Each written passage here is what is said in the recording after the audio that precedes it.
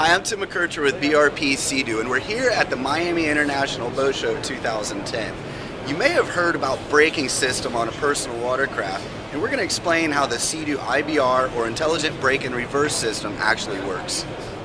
So now with the fly-by-wire system, we are able to get rid of the large reverse handle and actually integrate it into the handlebar. So it's very similar to a snowmobile or a bicycle, or a lot of different vehicles have the brake lever on the handlebars. Just simply pulling in the lever overrides any throttle input. So it overrides the throttle input, and then it drops down what essentially is a reverse and brake bucket. You can see the reverse bucket underneath. That's nothing new. Sea-Doo invented that in 1990.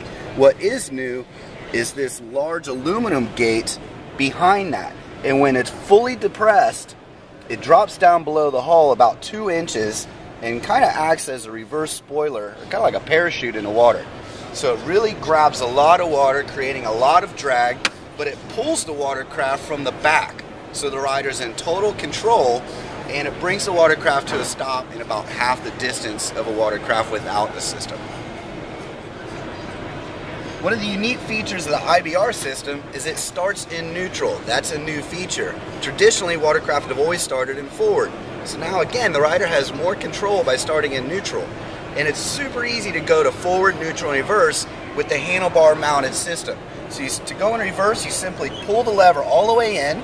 To be in neutral, you let it go. And then to go in forward, you simply tap the throttle lever and away you go. One of the other innovative features that BRP Sea-Doo introduced in 2009 is the Intelligent Suspension System. It's the first full rider suspension system designed to give the rider the smoothest ride possible in all water conditions. At the heart of the system is a Fox gas shock and a spring, utilizing a spring arm on the rear end of the watercraft, so the entire riding environment is suspended. It's got a full 6 inches of travel to really suck up some of those hard impacts. Now the intelligent part of the system is operated by a computer.